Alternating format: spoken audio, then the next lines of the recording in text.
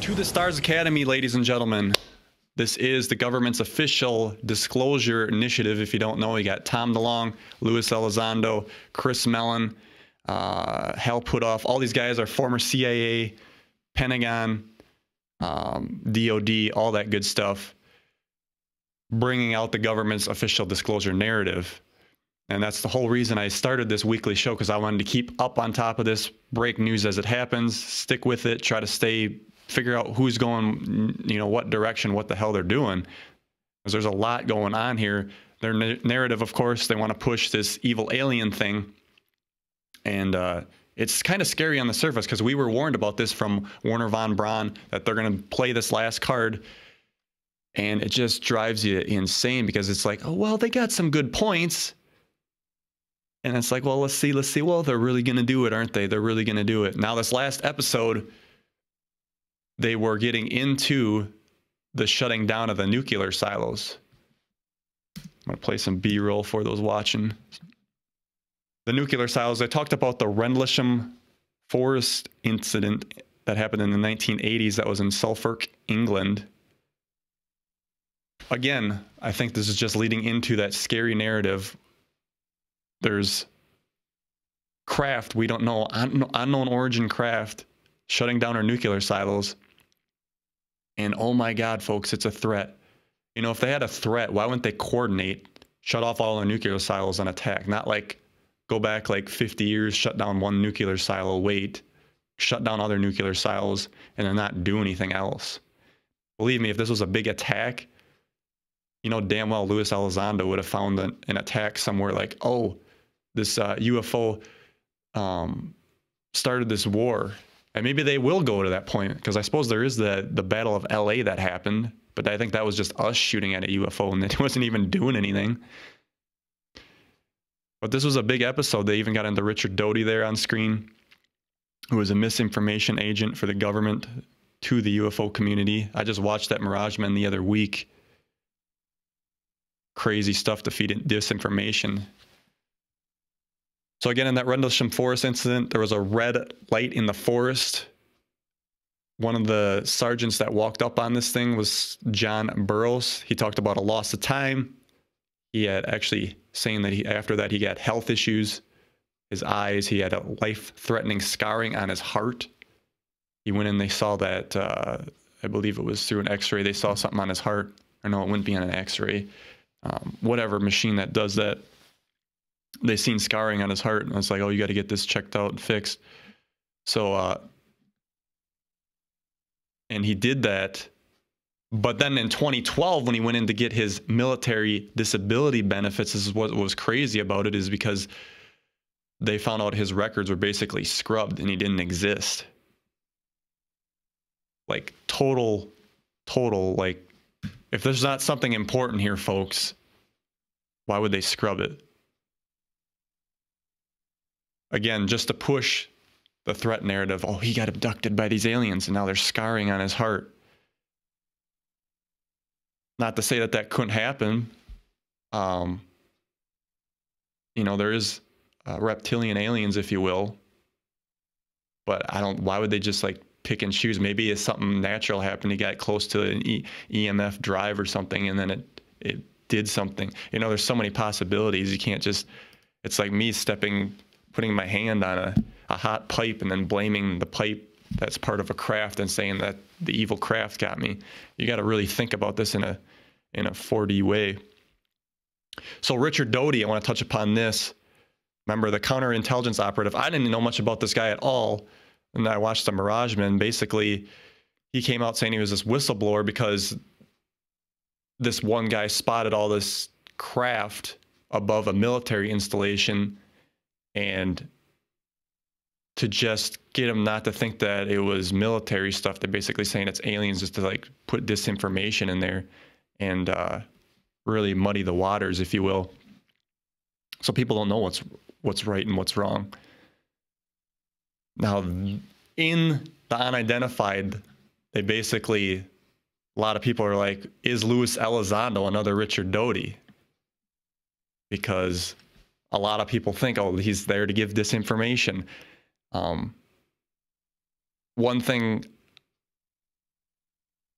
that they do stay in here. They state in the Unidentified on episode 5 is he had a background in counterintelligence and disinformation.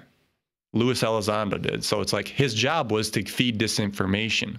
So you know he's good at it. He's been doing it for so long. I showed that clip a few weeks ago about him giving that speech at a UFO aerospace conference, answering questions and stuff. You can tell he's just bullshitting some of that. Excuse my language, but he is. And that's his job. And he got really good at it. So they insist that they're not deceiving, of course, that there's just some Borg people that came out of the government. They had to infiltrate from the outside, come back in because they wouldn't listen to him on the inside, and then go through Congress and get this conversation going. Luis Elizondo states, and I quote in that episode, "I've been trained to deceive the enemy. You're not my enemy." Well, how do we know, number one? Number two, why couldn't the government use him as a tool? I think a lot of these people that are meant to bring out like disclosure, that, you know, if they get nudged the right way, and this was part of Richard Doty, if they can nudge these whistleblowers the right way, play into their ego a little bit, because, you know, if you get some guy coming out saying, I was in the secret program, this is what happened, you know, for a guy with a show like me, whatever, it's going to be intriguing to us to bring that out publicly for the first time. It's, of course, it's going to lead into that ego. And I think a lot of this infighting in the UFO community is what we have, is all a part of this. Lyndon Moulton Howell being involved in some of that. I think, you know, when she got PO'd about David Wilcock using her video in his presentation, even though he gave credit, it's like, come on, like, don't you want the story out, number one? We're all on the same page. Let's just get the truth out there. As long as he gave credit and didn't take your whole presentation and take credit for it without get. That's the whole thing with copyrights. I don't mind if somebody takes like a section of this video, comments on it, whatever, reposts it. But, you know, to take the whole thing in its entirety and repost, that's kind of like, okay, then there's something there. But even then, if you just leave it, and this is why Alex Jones is smart about this, he's take the video, repost it. You're just going to get bigger, because when somebody's listening to you and they hear a part or one video that only got posted, they're going to want to hear more. So they're going to try to find the source and go to the source and listen to it, which will bring you a bigger audience. But that is a little harder now with YouTube censorship. But again, to state to the Stars Academy threat thing, you got to trust Luis Elizondo. He's a rogue person that didn't like what the government was doing, coming out and saying there's more here for the public to look at. The last episode, they did tease it, everybody, that it's going to start shifting into talking about aliens finally. So this is the last one. They knew to keep this for the last episode. So I'd say if there's one to watch, it's going to be this one. How are they going to like spin it? I think they're maybe just acclimating the people a little bit to say there is some alien stuff here. Or it could be, let me rephrase that, it could be. They want to keep that possibility because they don't want to say absolutely that it is aliens, even though it is. It's all public. So, yeah, with that, Tom DeLonge did do a tweet on, this was June 27th. So he says, everyone will know the reality soon, and unfortunately, it's not just something to laugh at. It's pretty unnerving with some bad news, some good news, and with that in mind, all we can do is deal with it honestly and openly. And I think Grant Cameron responded to this tweet directly to Tom. He says, enough with the evil alien stuff already. So this is meant to push the evil alien thing. And when you watch Unidentified, folks, in the chat, is there a lot of people watching it? Let me know. I'm going to try to do a little poll here while I'm on air live and see if there's a few watching it. They knew, the government knew to groom Tom DeLonge. Hey, we can use this guy to get to the younger people, get it out there to an audience that wouldn't normally look at this stuff. It's so perfect. It's like, let him think he's in control of the narrative. And that's hugely important when you're doing something like this, because you got to let them think that they're in control and running it, but you slowly nudge them here and there. So in the chat here, we got Mike Jackson, seen every episode. Shane says we don't get it out here. Shane, you can actually find a channel on Vimeo that has it. Just go to vimeo.com and type in Unidentified UFO, and it'll come up in the search. I don't know how long it'll last, but it's been up there since the first episode. That's where I've been watching them at. Oh, Mike Jackson paid for it on iTunes. You didn't have to pay for it. It's on there, but I don't know how long it'll be there. But yeah, folks. Again, it's all just a technique to steer the alien narrative. And I think they did this with Stephen Greer and also Bill Moore. I didn't know much about Bill Moore. I haven't even looked into him. I'm trying to stay up with the relevant stuff and not go so much into the past, because there's so much to keep up with. But again, when I was listening to Grant Cameron the other week too, he was talking about, and I said this last week, but for those who didn't hear it, how Bob Lazar is a part of this. Get him in there, show him some craft. You know, usually you think compartmentalization, you only work on that one craft or that one part of the craft. But they showed him everything. They gave him a history book, basically, with where the craft came from, Zeta Reticuli and all that stuff. And why do that? Because they knew he was in touch with John Lear. John Lear would leak the story, start getting... And this was all in preparation for what we're seeing now, get the public woke to some of this stuff. And Bob Lazar did it for me. That was part of my awakening. A lot of people say, oh, Bob Lazar, he's a fake. I don't think so. I think he's truly seen what he's seen. I don't think he likes to be in the limelight. You can kind of see he's kind of, you know, a little weird and like nerdy that doesn't want to actually... Unlike Stephen Greer, who loves the spotlight, loves to have all these conferences and charge an enormous amount of money for them. So, got one more article to cover, I think, before we hit the break.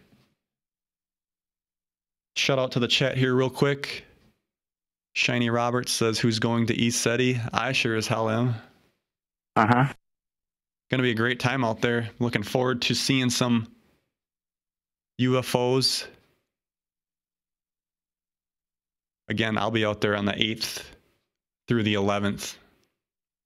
They do have the 4th of July conference going on. It's already been sold out for quite a while.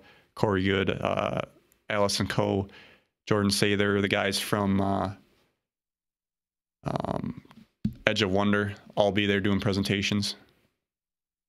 So it will be great. All right, let's do a transfer. Do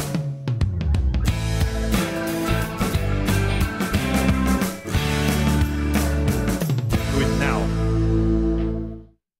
By the way, folks, if you wanted to call into the show, go ahead and do it. I'll hear your inputs on the To the Stars Academy stuff. If not, I would love to have you plan to call in next week, because next week's, you know, the last episode will air this Friday. Just kind of give a whole synopsis of what you think about it, where the future of disclosure is going, because this is the most important thing in human history, folks. Okay, so I talked about the other week about Project Veritas with the video came out about the censorship with Google, basically admitting that they do censor conservatives and they can say what they want to say. Well, here we go. Vimeo bans Project Veritas Natural News on the same day as criminal tech giants collude to silence independent journalism. So now Vimeo is one of the bad guys as well. Oh, yeah. The video platform Vimeo has banned Project Veritas and Natural News on the same day, taking part in the criminal collusion among tech giants who are systematically silencing independent journalism that keeps exposing the criminality of tech giants themselves. Project Veritas has released a bombshell video showing a Google executive named Jen Genai who admitted on camera that Google is engaging in massive criminal scheme to alter election outcomes and silence conservative speech. no, they're straight shooters. They believe in free speech. Every time they go to Congress too, they get these people up on stage or getting questioned. Ask them questions. I don't have access to that information. Well, what the hell do you have access to? I love one of the comments that people put on that video is like, why does Google send, or no, they said Congress needs to tell Google to send somebody that can actually speak for the company instead of sending these damn broom pushers because they don't know what's going on. It's like they're just told to say this stuff, and it's just like, well, it's just going to be this ending thing where they always say that they believe in free speech. No, they don't. Oh, that's our community guidelines. Of course, community guidelines can be stretched any way they want. Okay, for Veritas, despite being banned by YouTube, the video remained available on Vimeo, BitChute, and Brighteon, where it continued to gain huge viewership. Vimeo disabled the Project Veritas account, shutting off all its videos and taking down the particular video that revealed Google's massive criminal enterprise, which is now openly admitted by one of its own executives. And they got a nice little graphic here on screen. Enemies of humanity. They had them, Adolf Hitler, Joseph Stalin, Pol Pot, Mao. And now it's Mark Zuckerberg, Jack Dorsey, Jeff Bezos, Sundar, and Tim Cook. That's how tyranny happens. It happens with people that you don't think would do it. Like I own a company. You know, now it's like, it's just because technology is different. We got to think about different ways of control. They used to have to control through the government. Now they can control through tech. So they got to catch up with all that. Of course, there was the quote there with Gen we don't want 2016 to happen again because it just felt like the people got screwed over. Well, the people voted. No, because only people in California and New York matter. You guys are only thinking in an urban environment. So that's that. You're banned. You can't have that. You're banned. So with that, I think we'll go out to break. When we come back, we're going to talk about the Facebook insider stuff. Confesses all. Gang members getting paid in California. This is crazy stuff, folks, and much, much more. Stay tuned on Talk is Cheap. Have your voice heard today. Call into the show at 1-605-562-0444. Show ID 146509. Please hang up and try again. Hey, Dan Hohlfeld here. I'm here with Pete. Pete, we got a trip planned. Where are we going? Hey, Dan, we do. We have an exciting trip planned to the ECETI Ranch out in the state of Washington. We're heading out there August 8th through the 11th. If any of our fans and watchers want to come join us, get on eceti.org and book your time now, man. It's going to be a great time. We're going to see some cool stuff and have some fun. Sounds great. I'm looking forward to it. I'm looking forward to seeing a UFO.